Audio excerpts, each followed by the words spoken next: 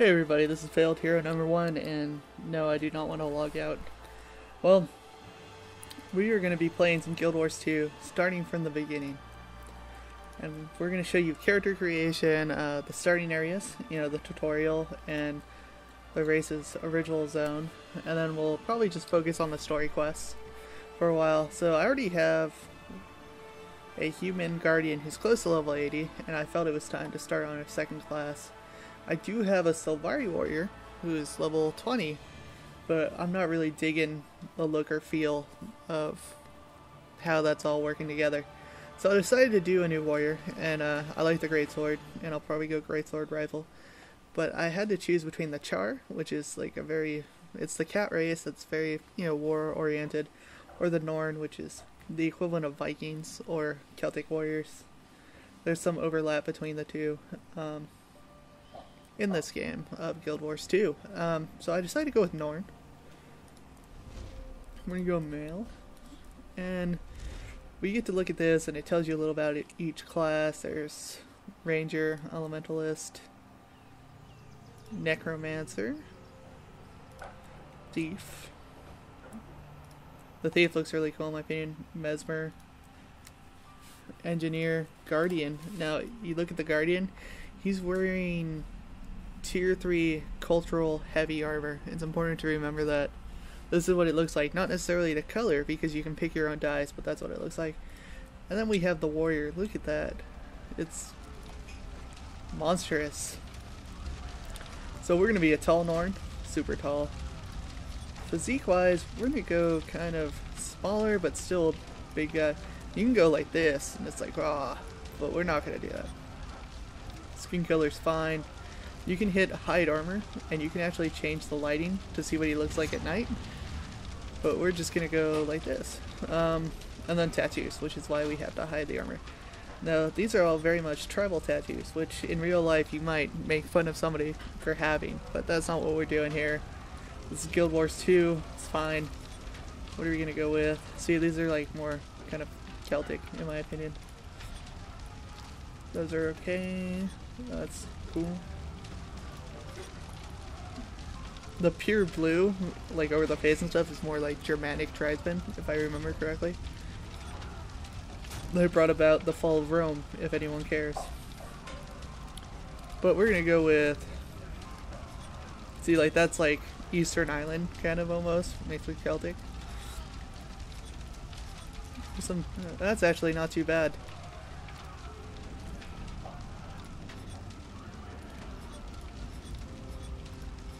I think I'm gonna go with maybe that. Nah, we're gonna try to go through this quickly, folks.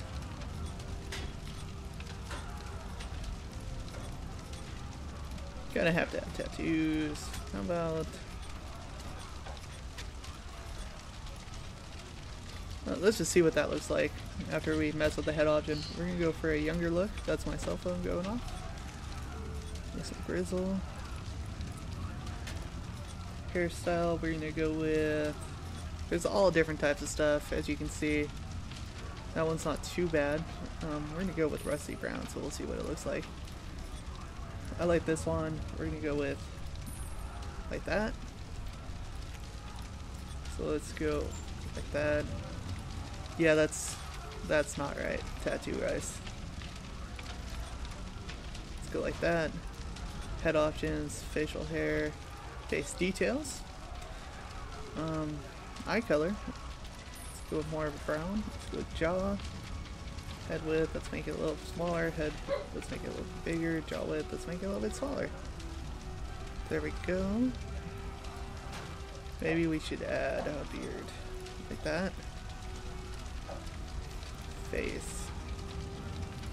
Go more pensive. That's... Oh, like that. That looks pretty good, actually. What does it look like without the beard? The facial here in this game looks really weird, in my opinion. Clean shaven, maybe? Can I deal with the beard? Sometimes, the other issue is sometimes the Norn hair and beards, they actually go through the helm, so you have to keep that in mind. I think I'm gonna go no facial hair. It's fine. We got that. He looks like that. Hey, look at that, everybody. So we're gonna go ebony, ebony, and then autumn or salmon, autumn. So once go ebony, ebony, autumn, ebony, ebony for the helm. We're not gonna actually have the helm because whatever you pick starting out, actually, it's really hard to find later on. I think it's actually virtually impossible. So here we're gonna look through some stuff that really defines our characters. For me, I'm going with no helm. So we hit that. We get to go back now. And we go down to armor dice, and we can actually fix the shoulders. Or we'll show you in a minute how you can do that in game. So we're going with I wear no helm because a true warrior on the battlefield doesn't need one.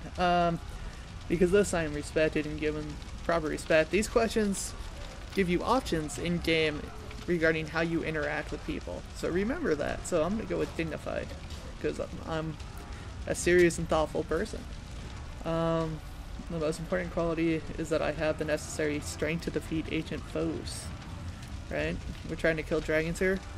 At a recent celebratory moot held in Holbrook. Now these questions right here, these are really directly influence your story as you play the game. So I'm gonna go with I blacked out. Now, I got into a fight or I lost an heirloom is also cool, but I want to know what happens after I black out personally.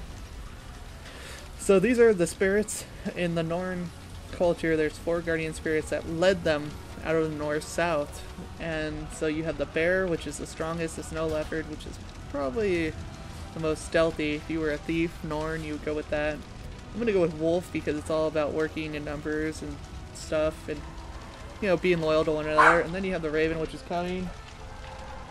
What was it? Hey, I'm recording. And so that's all done. So we're gonna go with Athern Karn as the name. It is not taken, I don't think. Let's see. I held it by creating a new character. The dog was ground and another dog, which is uncalled for. And I'll be quiet for this cutscene, so you all can enjoy it.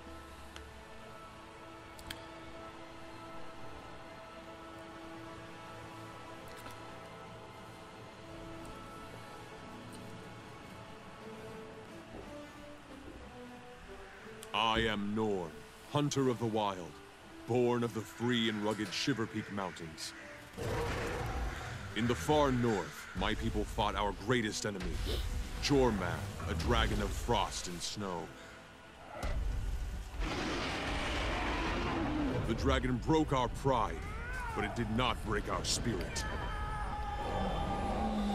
In our last hour, we heard the voices of 4 of the spirits of the wild: Bear, Raven, Snow Leopard, Wolf.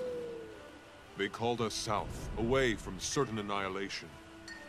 We founded the Great Lodge of Holbrook and claimed new hunting grounds. Some say we should not fight Jormag. I say the greatest risk is to wager nothing at all. One day a hero will lead us home, and we will break the dragon's icy grip. I was born in the fire of combat. My spirit has been forged and tempered like steel. Like my ancestors before me, I seek glory. One day, I will take my place among the heroes of the Norn.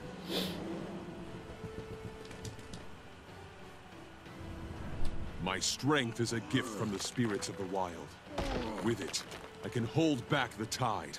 I can move mountains. I can overcome anything that stands in my way.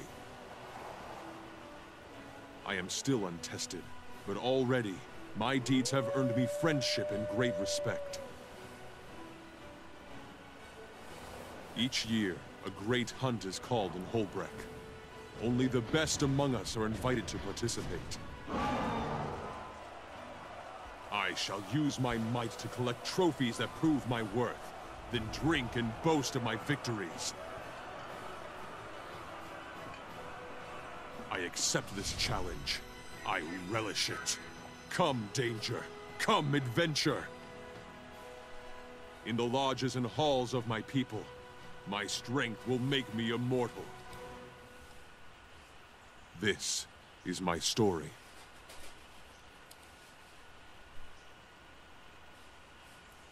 And there you go. Now you can see the art for this game is very nice. This is a loading screen.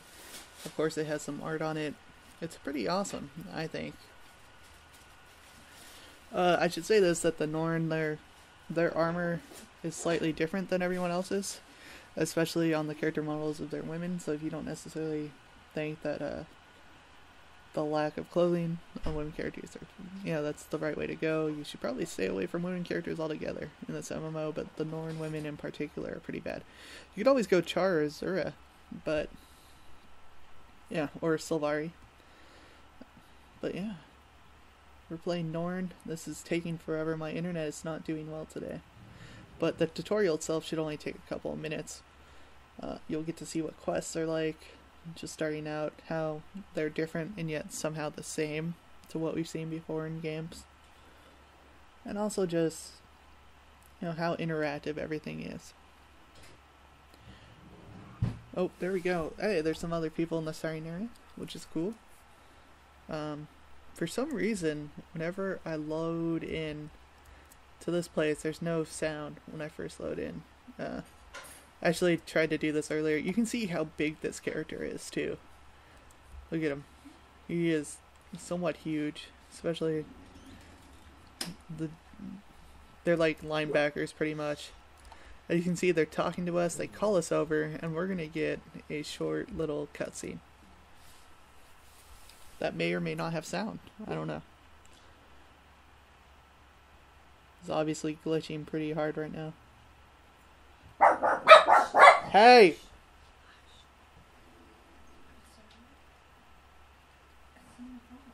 I'm not doing it to you, I'm doing it to you. Those are the dogs barking because they're annoying. I just pushed her over and she fell over. Hail, hero! Are you here to take part in this year's great hunt? Of course I am. Just tell me what needs to be done and stand clear. Hunt down the wildest animals you can find and take trophies from your kills. Present only the finest to Ido the Tanner to prove your worth. Whoever has the best trophy and whose bravery is the greatest will be invited to join the great hunt. Newt Whitebear has said this season's event will be one of the most dangerous, so be ready. I've even heard the renowned heir Stigulkin might attend. I look forward to impressing them both after I've earned my place in the hunt. Now each, race has one or two heroes in the guild known as Divinity's Reach, and that's, the guild that we thought would probably save us from the dragons at that time, and they've faltered, they've all kind of parted ways. And it's put the world in danger, so heir Stigulkin was one of them, and she's one of the heroes in the game that you interact with. See, for this particular quest, I can kill one of three animals. The Alpha Minotaur is one of them, as you can see down here. I only have one attack starting out with my sword, and I hate the one-handed sword, but we got it. And as I fight, I unlock new abilities. Those things die. Oh, got that one too fast for them. So after that, we get to run back, and you'll see here that it points to where it is with this little star thing. And if you hit maps, it's also important to note that you can shift and drag your mouse after left clicking, and you can draw on it. So that's always awesome. And I'm running way out of control. Hurry up, Ido. I want to get to the mood. There's also a lot of interactive conversation. Hail, Hunter. That's the I'm dog the bark. local leather worker. Ido's the name. Show me your kills, and I'll make them into trophies you'll be proud to show at the moot. Pricking, singing, and boasting. I love a good old-fashioned moot. They're arguing over food. Others save their parties for holidays, but I say every day alive's worth celebrating. Hey, Newt, look at this impressive trophy. Worthy of the great hunt, I'd say. Indeed. You are skilled enough to defeat your prey, and wise enough to revere their spirits. You are worthy to join in this year's great hunt. By my own hand, I've brought the mighty worm Isormir. He waits above in the plateau for one such as you to challenge him. The great heir Stegalkin watches over him now, waiting for the hunt to commence. When it is time, you and the others will go to the high ground, over the valley. There you will face Isormir, and claim victory, if you can. I can, and I will. This is where my legend begins. So the Norn are all about, like, becoming heroes, pretty much. You know, going on to Asgard, though they don't really say that, you know, fighting whatever happens in the afterlife. We're going to see a boss fight in a minute. As you can see down here, this is the heal I start out with. It's fine, it's okay. I'll probably grab something later. There's some other stuff I'd rather have. And we're going up here. May Snow Leopard grant you swiftness and grace. That's Air Stegalkin. May Snow Leopard grant you swiftness and grace. Walk with the pack. In the eyes of wolves, we are all brothers and sisters. The shamans, I think they give you buffs or something in the Norn area. I haven't played it yet. Up here, we already have somebody killing things, so we're going to join them. And we're going to see team play, as long as I don't lag too badly. And I'm going to also mention that if you have been playing Guild Wars already, the Norn, while being bigger, don't necessarily jump higher. Oh, and I missed. So, I've been playing a human, so... Yeah, that was awesome. That lag. It happens quite a bit for me, but... We are on peak times right now.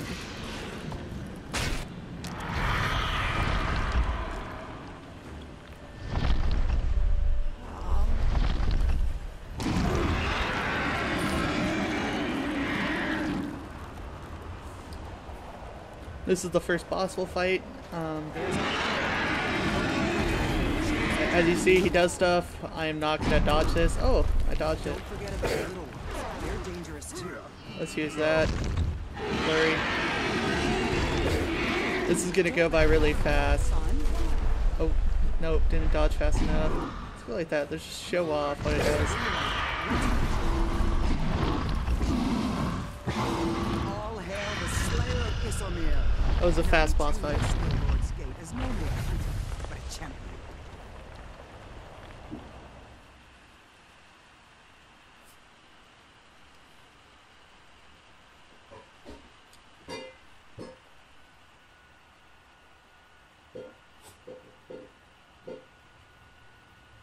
What a hunt! I heard about your victory.